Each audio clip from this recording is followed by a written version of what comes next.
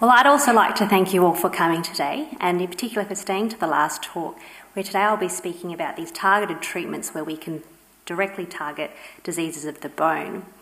As a clinical endocrinologist where I treat patients every day, one of the most exciting parts of my job is how we can take all this innovative, cutting-edge research, apply that in the clinic room today so that we can help you, your family and friends to treat your bone disease. So you can now all talk about this in your sleep, but just to orientate you to my version of the slide, because I'll keep referring back to this picture. Essentially, bone remodeling is a coupled process. We have the osteocytes that live in the cells, in the bone, the osteoblasts that build bone by secreting factors that stimulate the osteoclast precursors into activated osteoclasts which resorb bone. And overall, this process is coupled between the osteoblast and osteoclast, so that as you have increase in the osteoblast formation, you also get increase in osteoclast resorption.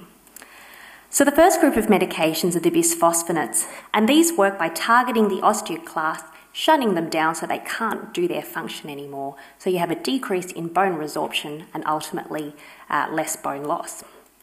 Here you can see that in a bone biopsy of a patient treated with bisphosphonates, there's preservation of bone mass and bone structure compared to with no treatment.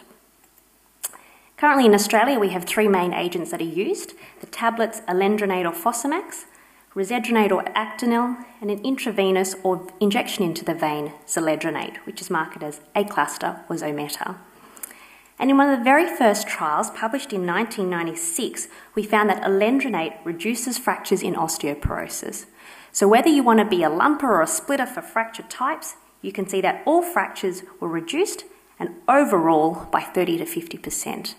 And since then, over the last 20 years, we've had ongoing studies to show that this occurs in all the types of bisphosphonates and in a different group of patients. So in osteoporosis, bisphosphonates are approved for use because it improves bone density, reduces fractures, and importantly, improves your survival. So above and beyond the reduction in fracture, bisphosphonates actually improve your overall survival. So what about in cancer? Well, we know that we've already seen from Peter that myeloma is a devastating disease affecting the bones. And again, the bisphosphonates, particularly the intravenous form, zoledronate, has been shown to improve density and reduce fractures. In breast and prostate cancer, which is spread to the bone, bisphosphonates have also been useful. And in particular, also in reducing some of the complications that can occur when you have cancer that have spread to the bone, including need for surgery and radiotherapy. But just to highlight that not only are bone-related outcomes affected by these medications, but actually survival has also been shown to improve with treatment with bisphosphonates. So that is, above and beyond chemotherapy and cancer-specific treatments, bisphosphonates can improve survival. Overall, these medications are very well tolerated. We've had a lot of experience with them, and we know that some of the very rare side effects that can occur may be due to long-term use. The next medication is denosumab, and this works by blocking osteoclast activation. So normally the osteoblast secretes factors, rank ligand, to stimulate the osteoclast precursors into their activated form, and denosumab works by blocking that signal from attaching to its receptor so that the osteoclast can't be activated. This is marketed as Prolia in osteoporosis or Exgeva in cancer. And again, in 2009, this was published showing that if you were treated with denosumab, here in the dark blue bars, compared to if you weren't on any medication here in the light blue, you can see that there was an overall reduction in vertebral fractures by 68% if you had osteoporosis. And then in early breast cancer, a study was published in 2015 showing that here again, if you were treated with denosumab in red compared to no treatment in blue, you had an overall reduction of any fracture by 50%. So very high and very successful reduction in fractures.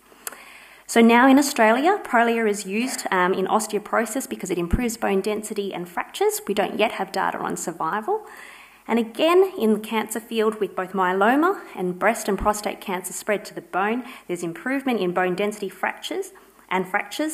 There's emerging evidence, in particular in early breast cancer, that there might be, again, a survival benefit above and beyond that of cancer-related and chemotherapy treatments. And importantly, denosumab has been shown to be even better than zoledronic acid or bisphosphonate at reducing some of the cancer-related bone effects in breast cancer. Again, overall, denosumab is well tolerated, and particularly in contrast to the bisphosphonates, can be used in some of these patients who have impairment of their kidney function, but there are some risks when you stop the treatment. The next group of medications are the hormone-based therapies, and these work by blocking osteoclast activation and really are there just to undo the effects that happen after menopause. And this can be done either through conventional menopausal hormone therapy with estrogen and progesterone, or estrogen-like compounds such as Liviol or Tibolone, or Raloxifene or Evista. For a long time now, we've known that hormone therapy improves bone density and reduces fractures, but one of the big headlines in the early 2000s was some of the concerns associated with risks from menopausal hormone therapy, which led to a significant decrease in the use of menopausal hormone therapy. Which is a bit of a shame because there are many other potentials of hormone therapy, and particularly in younger women close to the menopause, it can be very safe, but there are some risks that do need to be considered. So far I've talked about all the anti-resorptive medications, those which switch off the osteoclast-driven bone resorption.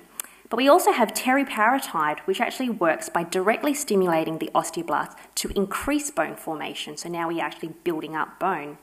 But due to the coupling effect between osteoblast and osteoclast, you get overall a significant increase in osteoblast function, but you also do get a slight increase in resorption as well. And this is marketed as Forteo and is the only available bone-building agent in Australia currently. But abaloparatide, which is a similar agent, has just been approved for use overseas. And again, you can see here in a bone biopsy, again of the human patient, that teriparatide increases bone density. Again, reduces vertebral and non-hip fractures here compared to no treatment. But one of the limitations is that overall lifetime use is limited to 18 months in Australia due to a very rare concern of increased risk of bone cancer seen only in animals that has not been seen in humans. The other issue is that it's currently very expensive to use, and so there are strict criteria for PBS reimbursement. So far we've talked about agents that decrease bone resorption. I've shown you teriparatide, which increases bone formation, but has some limitations, including a slight increase in bone resorption. And so the Holy Grail is really, can we uncouple the osteoblast and osteoclast?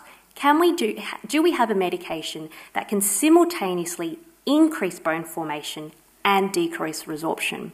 And the exciting thing is that we do have something, and I want to show you how this came about in a very beautiful way. So this is a picture of a woman who has a very rare condition called Van Buchen's disease. And as you can see, she's got a very enlarged jaw, and her bones are much heavier compared to those who do not have this disease. It's a very rare condition, and it took some time, but eventually scientists worked out that this was due to a mutation in a gene called SOST. And so they worked out that, well, clearly the SOST gene must be very important in regulating bone formation. And what they found was that it was important in coding a protein called sclerostin. Now, sclerostin is secreted by the osteocytes, and under normal conditions binds to its receptor on the osteoblast and actually works as a negative regulator. That is, tells the osteoblast to stop increasing bone formation. So you can see in conditions where this is going wrong, such as Van Buchen's disease, you get unregulated proliferation of bone, which in that case is bad. So then very clever scientists thought, well, how can we harness this? How can we use this to our benefit? And they developed an antibody, a protein again, called romosozumab, which works by blocking the effects of sclerostin. So that now instead of letting sclerostin bind to its receptor, the osteoblasts are free and they can increase in their stimulation of bone formation. But also, and very excitingly at the same time, it also worked at directly inhibiting the osteoclast activation as well. So now we do have uncoupling of the osteoblast and osteoclast, so we have simultaneous increase in bone formation and a decrease in bone resorption. And you can see here in an animal study that romosozumab treatment increased bone density. When compared to placebo in humans, there was a reduction in vertebral fractures by a whopping 75%, which in and of itself is already impressive, but even more excitingly, for the first time we had a head-to-head trial looking at romosozumab compared to an active agent, alendronate, our first bisphosphonate. And you could see that with treatment with romosozumab, there was an increase in bone density and a decrease in vertebral fractures even above beyond alendronate. So, is romosozumab what we've been waiting for? Well, as you can imagine, there's been a flurry of studies that have come out in the last few years, and the exciting thing is that investigators are confirming safety within use for patients now, and ideally, this could be the Holy Grail that could help us for osteoporosis and ideally also in cancer-related bone disease. So today I've shown you that there are many effective and safe treatments that we've been able to develop through our understanding of the bone remodeling cycle. There are the anti-resorptive agents, bisphosphonates, denosumab and estrogen therapy. Teriparatide is our bone building agent which increases bone formation. And romosozumab is the exciting new agent that might be something that we can use very soon in our lifetime. And I just want to finish off by saying, well, we've got all these exciting treatments, how do we know which one is the best one to use? Well, it's certainly not a one-size-fits-all approach. So I'd encourage you to speak to your doctor and to see what treatments would be best for you and your bone health. Thank you for listening.